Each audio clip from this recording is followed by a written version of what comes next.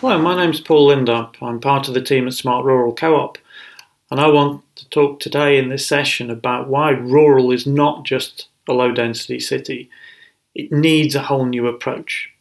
Now, I can't hope to cover everything that sits behind this statement, but we'll touch on a couple of key things that we hope you, in the long term, the audience, can help us with and be part of the solution that unlocks the value that's there in rural.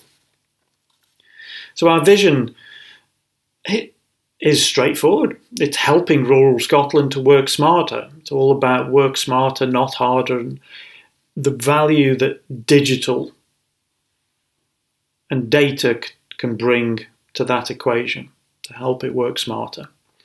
So Smart Rural is actually a co-op. It's an agricultural co-op. It has members which will be farmers, landowners, but also other rural stakeholders, because this is about all of rural.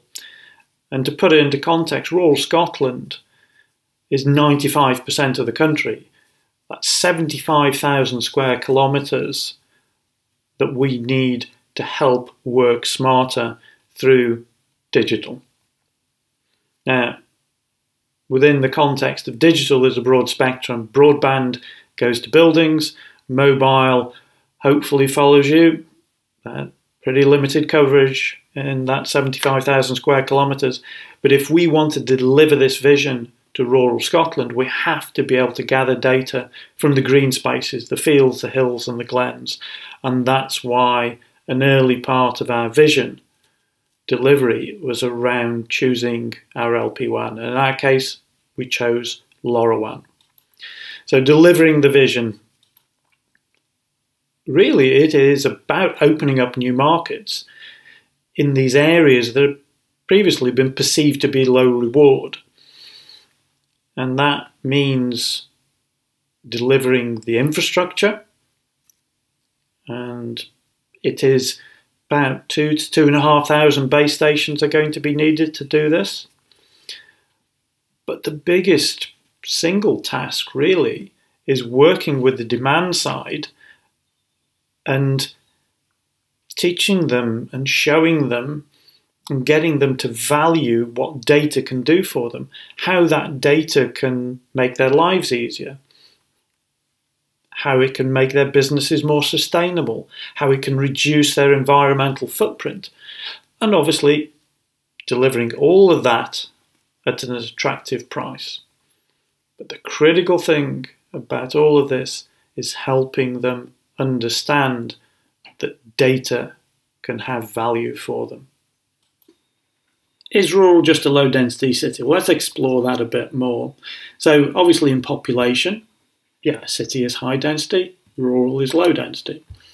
When you start to look at your deployment, yeah, the cost per base station in a city is quite high because of all the access. It's substantially lower in rural.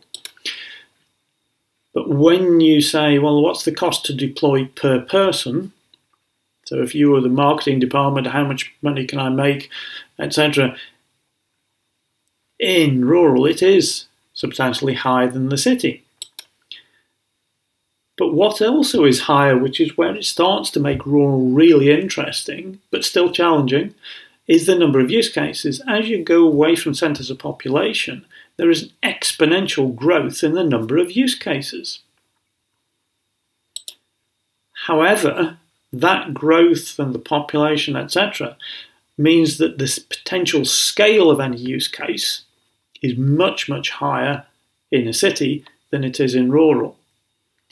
So this drives some of those business behaviours around, I can do parking sensors and I can do thousands of them. Oh, go to rural, maybe there's only 100 customers. So we have to think about this. And one of the key questions people ask, well, why do you think there are so many use cases in rural? Well, there's always been a digital divide between city and rural. Maybe that drives it.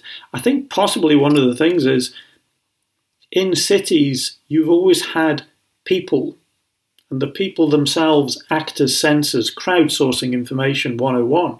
These people are sensors. Now, whether it's their paid job or they're a passerby, they will be detecting things. In rural, you don't have that.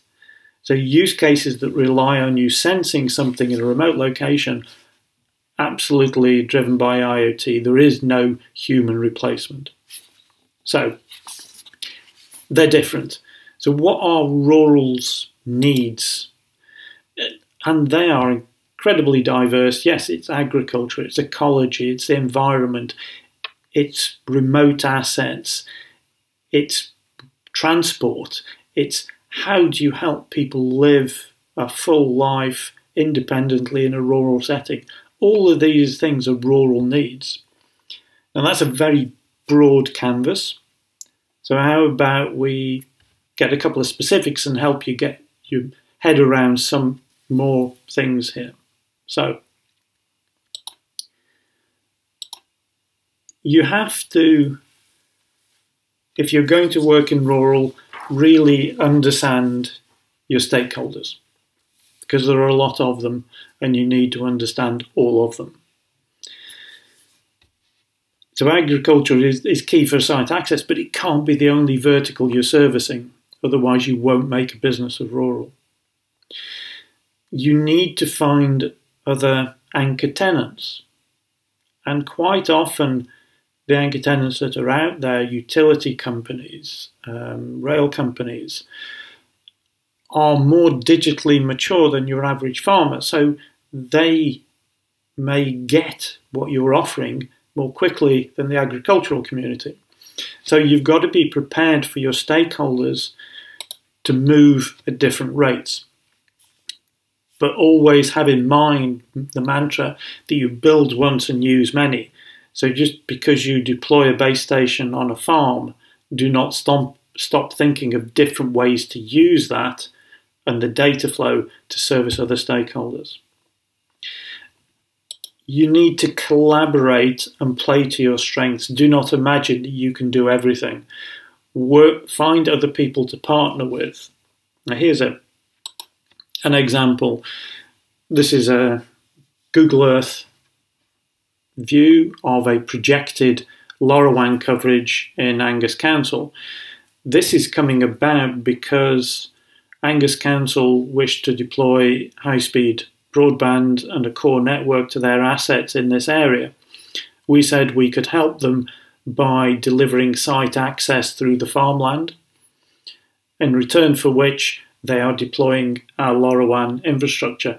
So understand it and play to your strengths. Ours in this is site acquisition and LoRaWAN.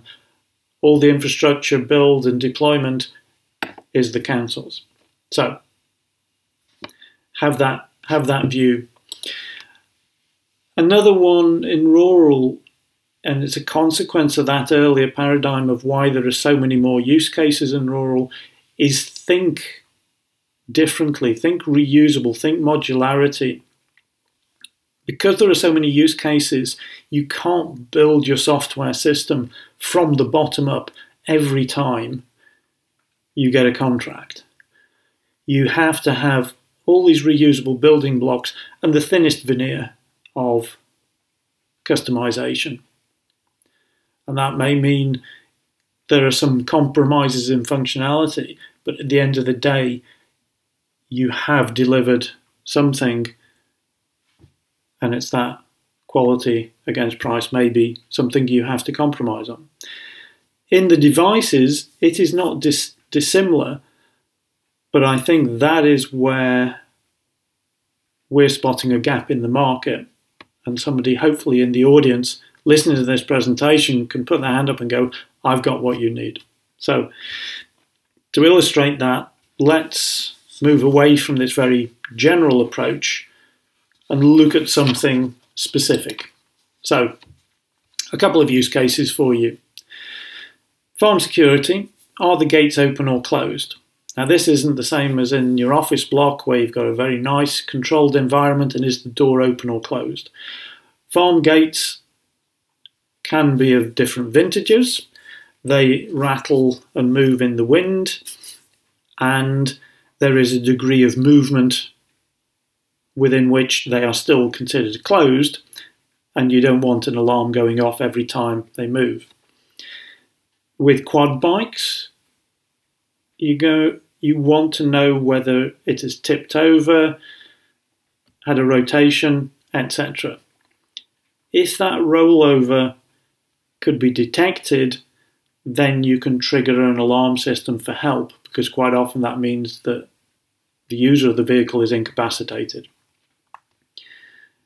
Now, there are hundreds of over-the-counter devices out there already,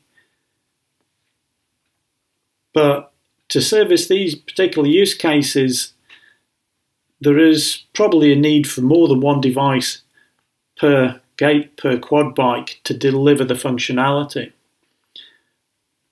And that's really not going to work. It's more like a proof of concept setup.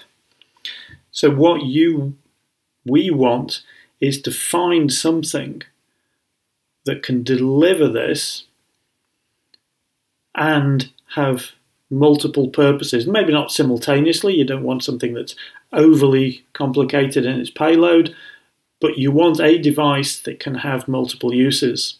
Now, we know this is possible. We all do. We've all got a smartphone. And within that, and there has been 5-10 years, functionality that, if packaged, could provide us with the answer to both these use cases in one device. So, what are we imagining that solution looks like? And why can we not have that one device with multiple uses? So, the rural multifunctional device, or maybe more familiar with, it's the digital version of a Swiss Army penknife.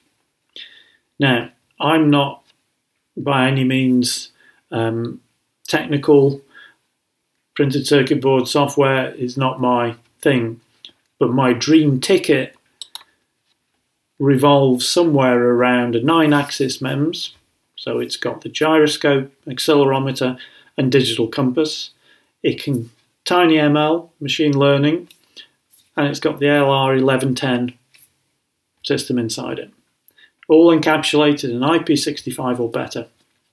So, and that can be configured to the job either at the factory, at install, or even reconfigured during the year.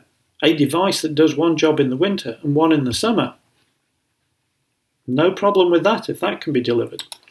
So that rural MFD, if it's delivered, can unlock some of that scale problem that we saw back in the earlier table and deliver something game-changing for rural. Tie that to a different approach around software development, etc., and you start to see where we're wanting to head. So, in conclusion, yeah, rural is not a low-density city, and I hope you can see that and agree with us now. But if you take the mantra, build once and use many, address as many stakeholders as possible, and find yourself your rural MFD, then, yeah, maybe you will be able to unlock those riches that rural can offer, and you can start to make a very valid and vibrant business out of rural and not just look at it as a challenge and a problem. Thank you very much.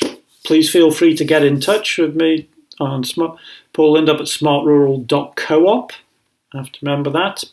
And enjoy the rest of the conference. Thank you, and bye for now.